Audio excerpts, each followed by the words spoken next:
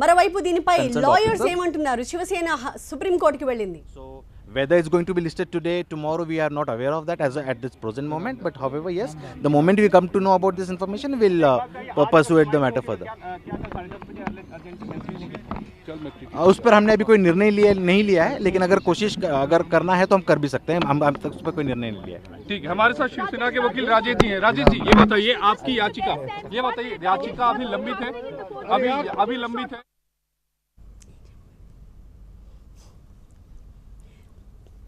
Right Agastya, నిజంగా మహారాష్ట్రలో పార్టీలో ఒక విచిత్రమైన పరిస్థితిని ఎదుర్కొంటున్నాయి. బీజేపీకి 48 గంటల గడువు ఇచ్చారు, తమకు మాత్రం 48 గంటల గడువు ఇవ్వలేదని ఒకవైపు శివసేన సుప్రీంకోర్టుకి వెళ్ళింది. మరోవైపు ఎన్సీపీ ఇవాళ రాత్రి 8:30 వరకు తమకు సమయం ఉంది అని ఎన్సీపీ భావిస్తున్న క్రమంలో అనూహ్యంగా కేబినెట్ ఆమోదముద్ర వేయడం, గవర్నర్ సిఫారసుకి రాష్ట్రపతి కూడా ఆమోదముద్ర వేయడం, రాష్ట్రపతి పాలన అమల్లోకి వచ్చేసేయడం అన్నది జరిగిపోయింది.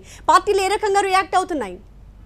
ఖచ్చితంగా పార్టీలు అయితే దీన్ని పూర్తిగా ఒక బీజేపీ మినహా మిగతా ఎవరైతే ఉన్నారో శివసేన, కాంగ్రెస్, ఎన్సీపీ పూర్తిగా దీన్ని తీవ్రంగా వ్యతిరేకిస్తున్నాయి. ఎందుకంటే గవర్నర్ ఆఫీసు తన పవర్స్ని మిస్యూజ్ చేస్తున్నారు. బీజేపీకి 48 గంటలు ఇచ్చి మాకు మాత్రం ఎందుకు కేవలం ఒకరోజు లేదంటే 12 గంటలు లేదంటే అంతకన్నా తక్కువ ఎందుకు ఇస్తున్నారు? అందరికీ సమానంగా ఇవ్వాలి కదా అనే ఒక ప్రశ్న తలెత్తింది. ఇందులో భాగంగానే శివసేన కూడా సుప్రీంకోర్టును సంప్రదించింది.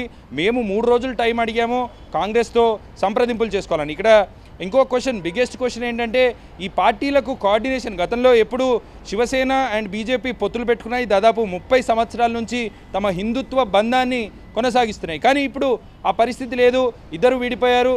అటు ఇంకో పక్క ఇద్దరు కలిసి ఉండే ఎన్సీపీ కాంగ్రెస్తో శివసేన జత్తు కట్టడం, వాళ్ళకి వీళ్ళకి కోఆర్డినేషన్, అసలే ఎన్సీపీకి కాంగ్రెస్కి కోఆర్డినేషన్ ఇబ్బంది ఉందని అంటే ఇప్పుడు వచ్చి శివసేన జాయిన్ అయింది. వీళ్ళు ఎప్పుడు ముందు సంప్రదింపులు చేసిన వాళ్ళు కాదు.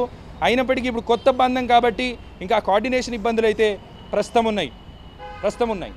రైట్, అలాంటి సిచ్యువేషన్ ఎరైజ్ అవుతుందని పార్టీలు కూడా ఊహించి ఉండవు. ఖచ్చితంగా బీజేపీ, శివసేన కలిసి ప్రభుత్వాన్ని ఏర్పాటు చేస్తాయని ఇతర పార్టీలు కూడా భావించి ఉంటాయి. కానీ ప్రస్తుతం సీన్ పూర్తిగా మారిపోయింది.